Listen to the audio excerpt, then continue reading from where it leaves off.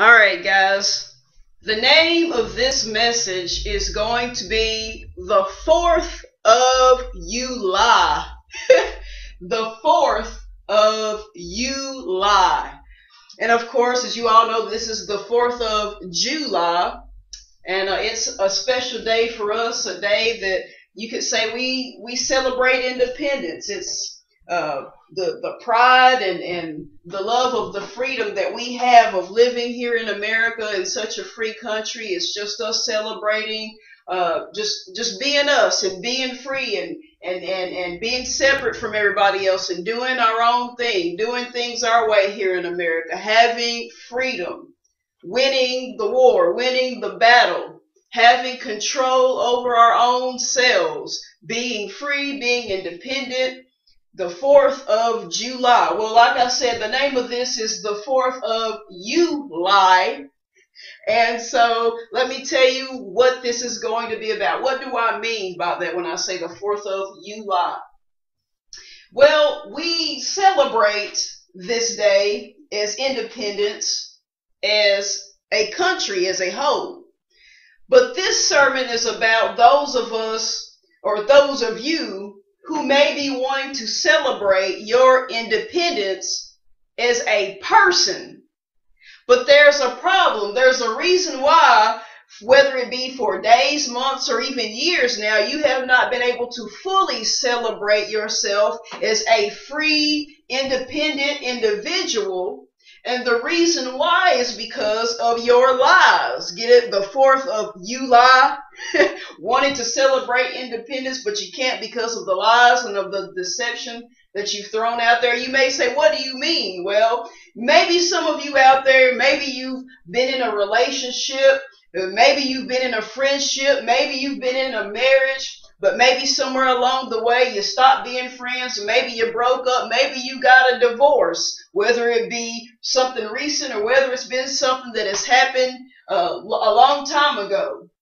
But maybe you had a time where you could have told the truth of some things. Maybe the reason you wanted out of that relationship, whether it be a friendship, marriage, whatever, was all something that you didn't want to talk about, so you lied to get out of it. Or maybe you didn't lie, but at the same time you didn't exactly tell the truth either. So maybe you kind of just did some deceitful things to get out of that relationship. And so now, after all this time, you have found that even though you wanted your freedom and your independence from that person, you can't fully celebrate it. Why? Because you've got all these lies or all these deceptions that you have to hold on to, and they keep you from fully standing out strong with your chest out. You can't have any self-pride or self-respect in yourself. You can't fully enjoy that independence because you can't fully be free because you're bound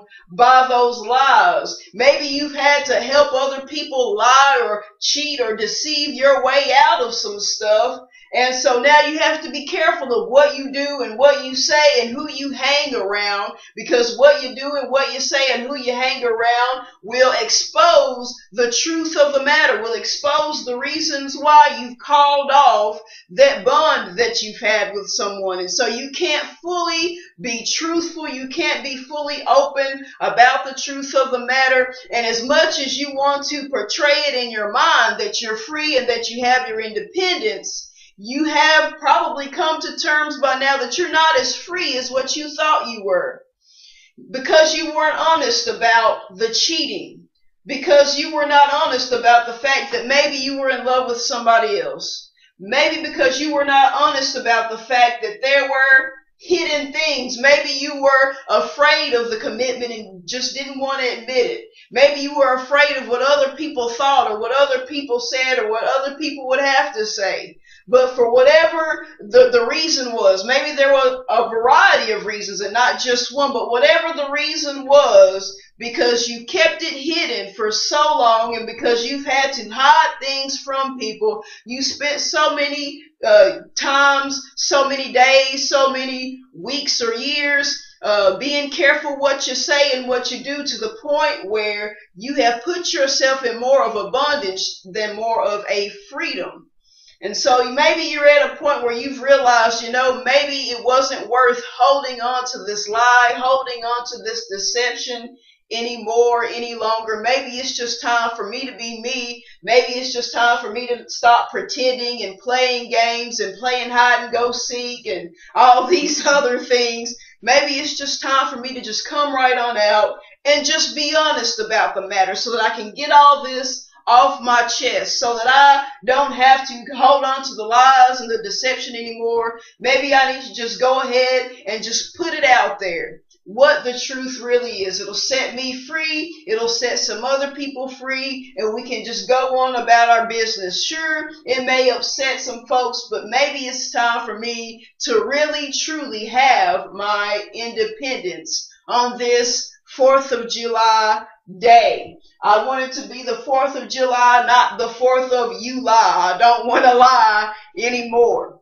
And so maybe if that's where you're at, if that's how you feel, maybe this message is for you. However, I also want to say for those of you who maybe you feel like you've been done wrong, maybe you feel like you've been lied to, you feel like maybe there has been some things that you haven't been told by your ex-best friend or your ex-significant other or your ex-husband, ex-wife, whatever. But what I want to let you know right up front is, while you might be sitting there clapping and cheering about this message and saying, that's right, you tell them, what you must understand is that there must be forgiveness. Even if someone does tell you something that hurts, when they come out and tell you the truth, you must understand that it is important for you to have forgiveness, for you to be willing to let it go, for you to be willing to not hold what they have to say over their heads. After all, maybe you've waited and waited and waited for the truth. And so if you're possibly going to get your truth now, you have to be willing to say, okay, I'm glad that I know that now. I can have some peace. I want you to have your peace too. Let's both let it go. Let's both move on. Not, well, now that you finally told me, let me hold it over your head. All you're going to do is make them regret telling you the truth, and it's going to make other people consider not being honest with you, because they're going to feel like you're just going to hold things over their head about different issues as well. So I want this to be a somewhat quick message. It won't take too long. There's not much to really read and discuss, but this will definitely be one of my storytelling sermons where I tell you stories about something that I've gone through or been through to help get points across. But let's start here in Genesis chapter 20, right here at verse 1. And this is like my third sermon in a row talking about Abraham and Sarah. I don't know, but sometimes it just happens. The sermons just have a flow to them. They just connect in some kind of way. It just happens. But anyway, it says this, and Abraham journeyed from thence toward the south country and dwelt between Kadesh and Shur and sojourned in Gerar. And Abraham said of Sarah his wife, she is my sister. And Abimelech, king of Gerar, sent and took Sarah. But God came to Abimelech in a dream by night and said to him, behold, thou art but a dead man, for the man which thou hast taken, for the woman which thou hast taken, for she is a man's wife. But Abimelech had not come near her, and he said, Lord, wilt thou slay also a righteous nation? Said he unto me, she is my sister, and even she herself hath said, he is my brother. In the integrity of my heart and innocency of my hands have I done this. And God said unto him in a dream, yea, I know that thou didst this in the integrity of thy heart, for I also withheld thee from sinning against me. Therefore suffered I thee not to touch her. Now therefore restore the man his wife, for he is a prophet, and he shall pray for thee, and thou shalt live. And if thou restore her not, know thou that thou shalt surely die, thou and all that are thine. Therefore Abimelech rose early in the morning and called all his servants and told all these things in their ears, and the men were sore afraid. Then Abimelech called Abraham and said unto him, what hast thou done unto us? And what have I offended thee, that thou hast brought on me and on my kingdom a great sin? thou hast done deeds unto me that ought not to be done. And Abimelech said unto Abraham, what sawest thou that thou hast done this thing? And Abraham said, because I thought, surely the fear of God is not in this place, and they will slay me for my wife's sake. What has happened here is this. Abraham and his wife, they're traveling, and they've gotten into a place where they feel like the people there don't fear God. They don't take God seriously.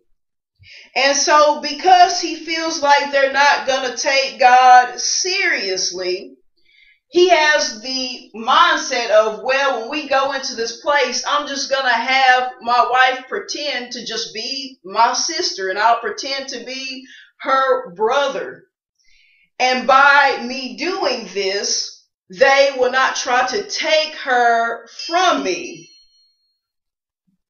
They won't try to do anything. They'll leave her alone because that's just my sister. But we see right off the bat with them telling this lie that it actually makes the situation worse. Because right away, King Abimelech takes his wife because he doesn't know it's his wife. He simply thinks it's his sister. In other words, he probably would have been better off just being honest and saying it's my wife, and then there's less likely a chance she would have been taken from him. And so this king almost sins by messing around with somebody else's wife, but God has to stop him, and he's like, God, I didn't know. And God's like, I know. That's why I'm telling you now. Sometimes there are instances where we would be better off just being honest about what's going on in our relationships versus pretending other things. I want to share this story. It's just a funny story that was just on my mind recently, and I thought, this kind of goes good in a way with this sermon, I guess. But I want to share this.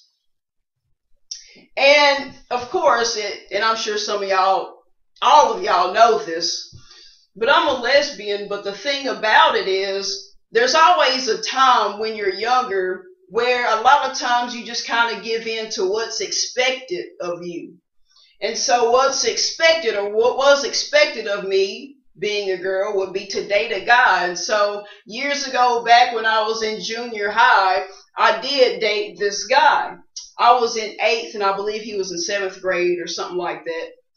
And we were together. We didn't really hang out outside of school. We just saw each other at school, and we were a couple. Y'all know how it is when kids are young. They, just hanging out. To them, that's just dating, or whatever. I don't know.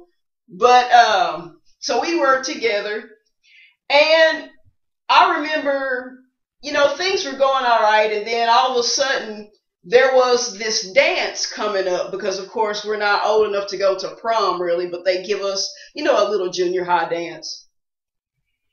And so we had a school dance for us, and I remember him telling me way prior to the dance, well, I have a baseball game that same night, so I don't know if I'll make it to the dance, but if I do, I'll be a little late coming to this dance. And I was like, okay. Well, it gets closer time for the dance, and then one day I'm at home and I get a phone call. The phone call is from the best friend of this guy that I was, in a so-called relationship with. And he calls me and he's saying, hey, since he's not going to be there at this dance, will you dance with me? And I'm like, well, why would I do that? Why would I dance with somebody else other than my boyfriend, but especially the boyfriend's best friend? That's not right. That would be a slap in the face to him. And he was all like, well, he doesn't have to know that we dance together. So you want to dance together at the dance? And I'm just like, no. So I'm continuously trying to explain to him the obvious reasons why this would not be the brightest of ideas. But he just kept insisting. And I couldn't quite figure out why he kept going on and on. So I was like, what? I got a smart one for him. So I go, hey, instead of asking me if I'll dance with you, why don't you ask him, your friend, if you can dance with his girlfriend and see what he says, see if it's all right with him. I thought it was a slick one, but he still kept insisting, oh, he won't care. I know he won't care. And I'm just like, how do you know this? So then suddenly I get quiet and I hear this whispering over the phone. And it was my boyfriend whispering with him. And I guess they were both on the phone at the same time, either that or they had it on three-way or something. But he had been listening to the conversation. And he was like, ask her this, ask her that, blah, blah, blah. Right, whispering stuff to say to me. Whispering stuff to his friend to say to me. And I'm sitting there listening like, am I not supposed to hear him whispering? Why? What is he doing? Why is he having his friend ask me to dance with him? It never made sense. But what I ended up realizing later was that he was wanting to break up with me, but instead of breaking up with me, he was trying to see if I would, like, I guess, cheat on him or do something wrong, so that way he could point at me and be like, aha, you did me wrong, let's break up. So what ended up happening was one day, the boyfriend calls me and he's sounding all sad and he's like, I just want to be free. Don't you want to be free? I just want to have my freedom. Don't you want to be free? And I was just like, no, I'm good. But he just kept going. I just want to be free. So finally, after him going on and whining, I'm like, okay. He's like, okay, and hangs up the phone. Next day I get to school and people are coming up to me being all like, why did you break up with him? And I'm like, what are you talking about? He's the one that wanted the breakup. What do you mean? I didn't break up with him. He said he wanted to be free, so I just went along with it. And so I began asking people, why did he break up with me? Because he wasn't telling me why. He wasn't giving me a legit reason why. Somebody ended up saying, well, from what I heard, he broke up with you because you were too much of a tomboy. Because, I dress like a guy and act like a guy. So I was like, okay. Well, then a buddy of mine came up to me one day. And she was just like, hey, Colby, your ex asked me out. And I think he's a cool guy and everything, but I felt kind of weird saying yes to him because I didn't know if it would be good to date the ex of one of my friends. So I thought I'd come ask you, would you have a problem with me dating him? I mean, he asked me.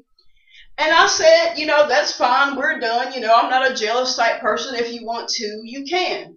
But in the back of my mind, I was thinking, if he broke up with me for being too much of a tomboy, why is he wanting to now date her? See, this particular girl, she didn't dress like a guy, but she hung with the guy. She kind of acted like a guy sometimes. And she was real kind of buff for a girl our age. In fact, she played football on the little boys football team, the junior football team or whatever. So I'm thinking, in a way, she's more of a tomboy than I am. So me being a tomboy must not be the reason why. So what's the reason why, for him breaking up with me? I want to know why. If we're not going to be together, cool, but at least tell me the real reason why. So I began asking even more, and somebody said, well, he said that you like Pokemon too much. Funny thing about it was this. There was a shirt that I used to wear that had Pokemon on it. But that was really it. If you didn't ever see me in that shirt, you probably would never know that I like Pokemon because I didn't really talk about Pokemon much because none of my friends were very into Pokemon. So other than that shirt, me wearing that shirt, I didn't see what the big deal was. It's not like I was some obsessed fan of Pokemon or something. So I was like, you know what? I'm just going to go ahead and accept the reality that I'm never going to know the real reason why I've been broken up with, but whatever. Now, obviously, that was years ago. I don't have nothing against the guy. Now I can look back on it and laugh because it's funny to me now. I have forgiveness. It ain't no big deal, no big grudge. But I simply use that story just to kind of give you an example of what I mean, of how sometimes people might feel at the time of those issues, those breakups or whatever, or those divorces or those friendships being torn apart, and then people not saying the real reasons why or not giving a reason why at all. Sometimes it's better to just be honest up front. Instead of lying and trying to make it seem like they're the bad guy or seeming like they wanted the breakup. Why not just be honest and say, okay, I want this separation, this breakup. Here's the reason why. Let me just go ahead and be honest versus, holding something over somebody's head or making them seem like the bad guy to others to cover up something. It's usually better to just tell the truth instead of telling a lie and then dragging it out. Alright, if you don't mind, go with me to 2 Samuel. 2 Samuel chapter 11. Just want to read through this real quick. It says this, starting at the beginning, it says, "And it came to pass, after the year was expired at the time when kings go forth to battle, that David sent Joab and his servants with him, and all Israel, and they destroyed the children of Ammon and besieged Rabbah. But David tarried still at Jerusalem. And it came to pass in an evening tide that David arose from off his bed and walked upon the roof of the king's house. And from the roof he saw a woman washing herself. And the woman was very beautiful to look upon. And David sent and inquired after the woman. And one said, Is not this Bathsheba, the daughter of Eliam, the wife of Uriah the Hittite? And David sent messengers and took her, and she came in unto him. And he lay with her, for she was purified from her uncleanness. And she returned unto her house. And the woman conceived and sent and told David and said, I am with child. And David sent to Joab, saying, Send me Uriah the Hittite. And Joab sent Uriah to David. And when Uriah was come unto him, David demanded of him how Joab did, and how the people did, and how the war prospered. And David said to Uriah, Go down to thy house and wash thy feet. And Uriah departed out of the king's house, and there followed him a mess of meat from the king. But Uriah slept at the door of the king's house with all the servants of his lord, and he went not down to his house. And when they had told David, saying, Uriah went not down into the house, David said unto Uriah, Camest thou not from thy journey? Why then didst thou not go down unto thine house?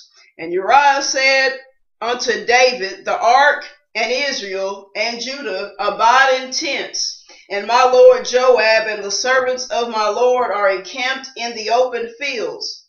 Shall I then go into mine house to eat and to drink and to lie with my wife? As thou livest and as thy soul liveth, I will not do this thing. And David said to Uriah, Tarry here today also, and tomorrow I will let thee depart. So Uriah abode in Jerusalem that day and the morrow. 13. And when David had called him, he did eat and drink before him, and he made him drunk. And at even he went out to lie on his bed with the servants of his lord, but went not down to his house. And it came to pass in the morning that David wrote a letter to Joab and sent it by the hand of Uriah. And he wrote in the letter, saying, Set ye Uriah in the forefront of the hottest battle, and retire ye from him, that he may be smitten and die. So, what has happened here is this. You've got David, King David, he has his army, they're out in battle, but he stays behind. He sees Bathsheba, this beautiful woman, bathing, and he sends for her. The problem is that this woman, she's already married. She has a husband. Her husband, Uriah, is part of David's army, so he's out in battle. So he decides to take advantage of the fact that this woman's husband isn't around, and he messes around with her, gets her pregnant, and then come to find out that, it's his child. He's trying to figure out a way how to get out of it. He wants to know how to get out of this situation so that the truth does not come out, so that he doesn't have any issues, any problems with people, so that he doesn't tarnish his reputation, So he has to be a little bit deceitful. And so what he does is he has Uriah come back and he makes it seem like he just wants some information from him. He just wants to know how the battle is doing, and he just wants to be good and welcoming to him. But his plan in his mind is, well, if I bring him home and let him stay the night, of course he's going to want to go home and lay down with his wife and have a good time with her. And then she can say to him, okay, I'm pregnant, and it'll seem like it's his kid because the timing would be just right. But what ends up happening is Uriah decides, you know what, since all those people are still out there on the front lines battling, it wouldn't be fair for me to be able to go in and enjoy my home and enjoy my wife. I'm going to just stay out here. I'm going to chill out outside. I'm not going to go in. And he even tries getting Uriah drunk to try to get him to go and mess around, but he still doesn't do it. And so what he ends up doing, what David ends up doing, is he sends word out to some people in the army through this letter to basically set Uriah up. He's like, hey, set him up, put him in the hottest, heaviest battle, and retire from him. Move back, put him in a position to where he's going to get killed. Just allow him to be taken out. So in his mind, he's got it all played out. He set it up to where he can keep on covering his tracks. And so what he's doing, he's not necessarily lying, but he's being deceitful. In other words, he's setting it up to where the truth doesn't have to come out. Sometimes, sometimes it's not always about not lying or lying. Sometimes being deceitful and manipulative with people and trying to control people like they're just pieces on a chessboard or a checkerboard, sometimes that by itself is the same as not being truthful. And so he does this, and what ends up happening is it backfires on him. Yes, Uriah gets killed, but when it's time for the baby to be born, he learns that the child will not live, and he cries out to God to let the child live, but God does not let the child live, and he ends up being sorrowful because of this. And why do I bring this up? Let me share this with you, this little story, another story. Like I said, this is going to be one of those story time sermons. This story isn't about me, though. This is about one of my friends from years ago back in school. This friend of mine, she was black, and she was dating this guy that was white. So they were an interracial couple. Aren't interracial couples always just adorable? They are, but anyway.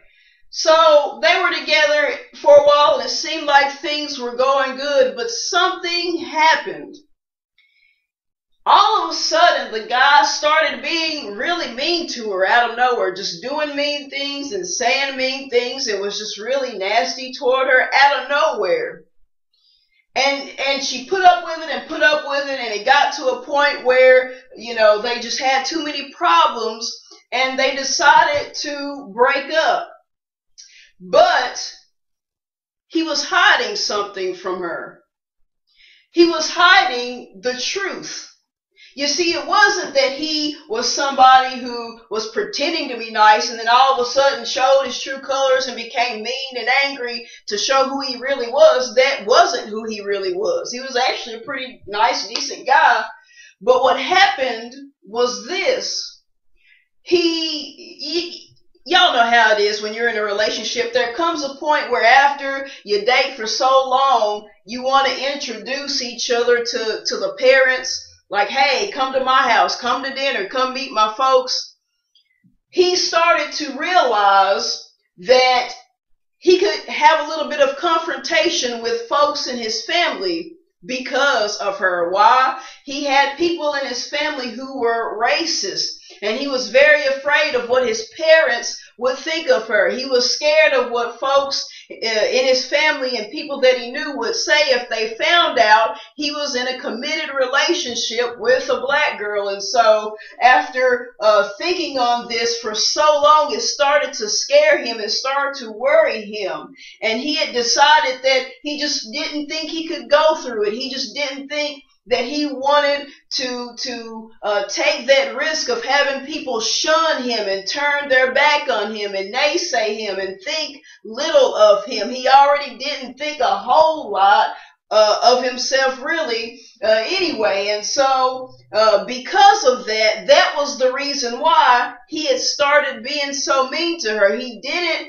really want to break up with her, but at the same time, he was trying to switch things up and be kind of rude to her in hopes that she would just detach from him and not want to have anything to do with him.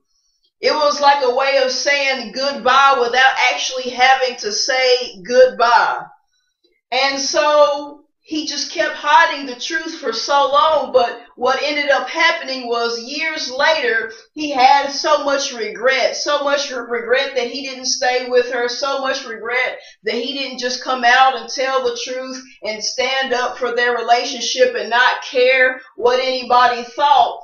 And I even remember my buddy was telling me about how this one time he had came up to her workplace and she could tell he had been drinking, and he had came up there and he was just pouring his heart out to her and just saying, you know, please take me back. I'm so sorry. I shouldn't have done you the way I did you. It was even to the point where she said he was pulling money out of his pocket, money he had got out the bank, just trying to hand 20s to her. I guess as a way of I don't know, trying to buy her back or something. I don't know, but just a desperate attempt to get her back because he was just so sorrowful and so full of regret and so full of tears and so full of emotion. And so just like how he felt the need to cover up the relationship and hide the tracks, kind of like how David felt the need to cover up and hide the tracks. And so the end result was him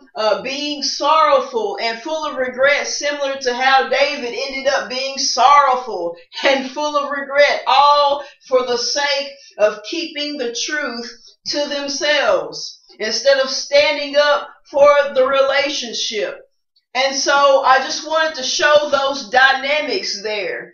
Here's one story that I share of the Bible of lying to keep the reality of a relationship from being brought out to the light. And then another instance where I share a story with you about not necessarily doing a lot of lying, but a lot of sneaky deceitfulness to cover stuff up, to make things appear one way when it's really something else.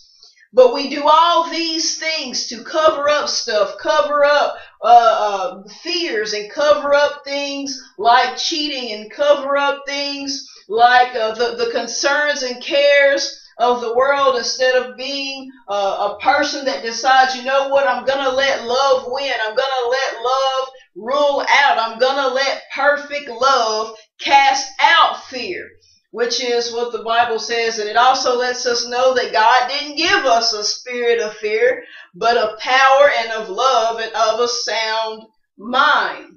And so those are just some things to take into consideration. But now let me move on. I don't want to drag this out too much longer. Go with me to Isaiah, and this will be the last part that I go to. Isaiah chapter 53. Let's see here. Yeah, starting right here at the beginning, it says this: Who hath believed our report? And to whom is the arm of the Lord revealed? For he shall grow up before him as a tender plant, and as a root out of a dry ground. He hath no form nor comeliness, and when we shall see him, there is no beauty that we should desire him. He is despised and rejected of men, a man of sorrows and acquainted with grief, and we hid, as it were, our faces from him. He was despised, and we esteemed him not. Surely he hath hath borne our griefs and carried our sorrows. Yet we did esteem him stricken, smitten of God, and afflicted. But he was wounded for our transgressions, he was bruised for our iniquities. The chastisement of our peace was upon him, and with his stripes we are healed. And I just wanted to bring that up to say this, we read these verses and it lets us know some of what Jesus would go through, being tortured, being humiliated, smacked around, spat on, hung on the cross, whipped, rejected, frowned upon, people gambling for his clothes underneath him, madness. But he went through those things for us. He was despised and rejected by men for us, and he was wounded for our transgressions and bruised for our iniquities, and it's through the stripes, the beating that he took for us, that we are healed. And so he went through all these horrendous, terrible things for us for different reasons. One of those reasons being forgiveness.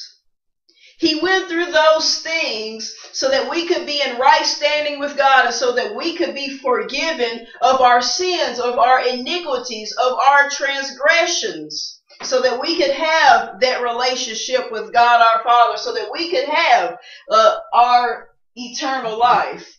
Forgiveness.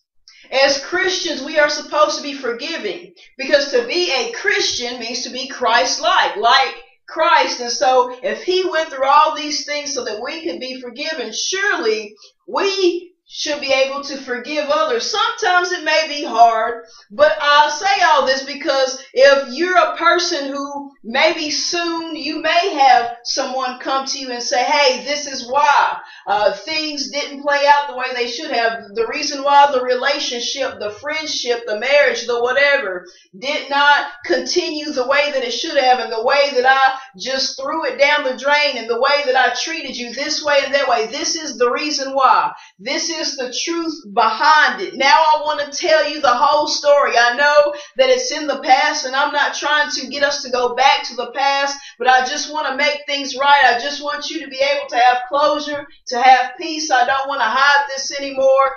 If that happens, you've got to be willing to forgive, even if it's a hard, bitter pill you have to swallow when you hear the truth.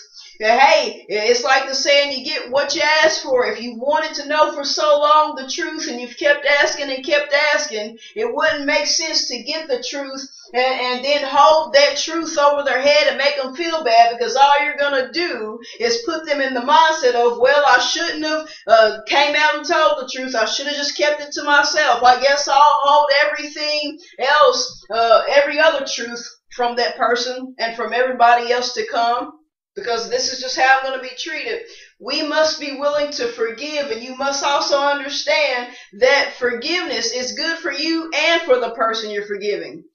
It's good for them, but it's good for you, because you can get that peace. You can quit stressing out. You can quit being up all night trying to think of ways to get back at them, ways to try to drag the truth out of them or the people around them.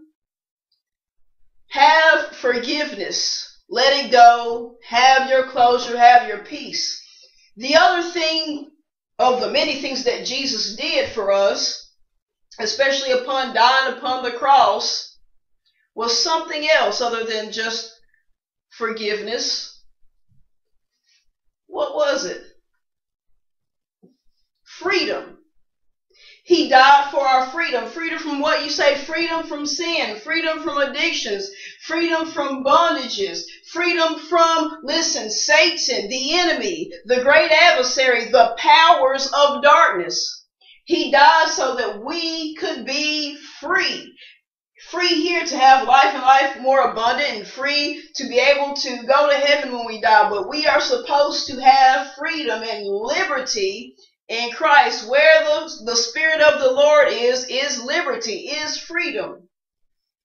So with that said, you've got to be willing to want people to be free, to want to be free yourself. And this is why it's important for you to be willing to say, okay, I'm ready to get out of this mess that I'm in. I'm willing to get to a point where I can tell the truth and just put the past behind me. Because until you get to a point where you can admit what you've done wrong and come clean, you will continuously not have true full independence, true full freedom. You will continue to duck and run and hide behind other folks and hope and pray that folks keep this lie up with you. And next thing you know, people are trying to blackmail you and take advantage of you and say, well, if you want me to keep this secret for you, you got to do this, you got to do that, you got to kiss my behind, you got to let me take advantage of you, let me get one over on you. It's important to just get to a point where you say, I want freedom. I want my freedom. So there's got to be forgiveness and freedom. Forgiveness from one person, the one that was done wrong, and freedom for the person who's willing to come out and admit what was done wrong. Forgiveness and freedom. What this day is about, right? Freedom. With that said, let me also say this as I wrap this up. Think about it from the point of view of what happened with Adam and Eve when they sinned. They had a relationship, the perfect relationship with God, because they had not sinned at first. And it's sin that separates us from God. So before they had sinned, before the fall of man, they had that perfect relationship. And so when they disobeyed God, they were not being faithful to their relationship with God. And so when they had sinned, they became ashamed of themselves and they started to hide. And so God's Spirit enters in and He's calling out for them, where are you? Who told you were naked? He's having to question them. He's trying to have to get them out of their hiding spots. That's what you're doing. When you keep having to duck and dodge and run and hide and sweep stuff under the rug and be deceitful and make things appear this way and make it appear that way. This is what you're doing. You're hiding all because you screwed something up in your relationship. Instead of just coming out in the open and saying, okay, here I am. Yeah, I'm a little embarrassed. I'm a little ashamed, but here I am. And I'm ready to make things right. It's not good to do what Adam did and just point the finger at Eve and say, oh, well, it's this woman's fault. It's this guy's fault, blah, blah, blah.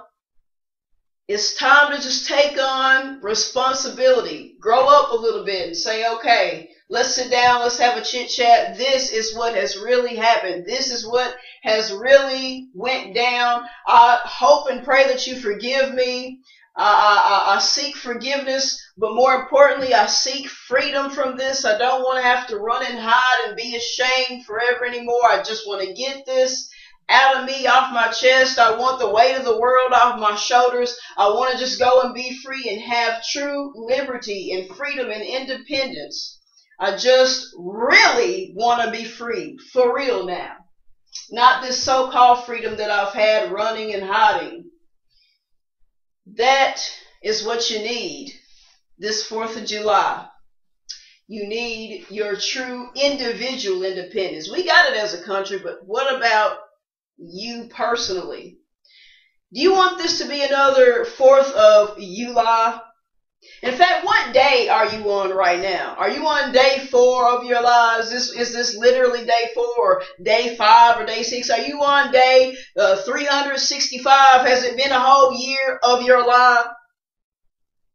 What day lie are you on? You see what I'm saying? At some point you got to say, I don't want tomorrow to be the 6th of my life, the 6th of your life, the 7th of your life. I just want to be truthful now. I just want to be free. Let this be a time and a season of true freedom. And I just hope that whoever needs this message gets it. I hope that you enjoyed it. I think it will help some people out.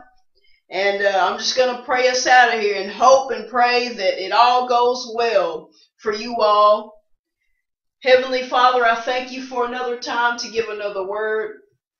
I know a lot of people are out celebrating this day, and I'm thankful that it's a day that I could minister something, even when other people are out partying, having a good time. I don't think I could think of a better place to be than somewhere giving somebody a word. So I'm very thankful for that. And I just give you the praise and glory, Lord. In Jesus' name I pray. Amen.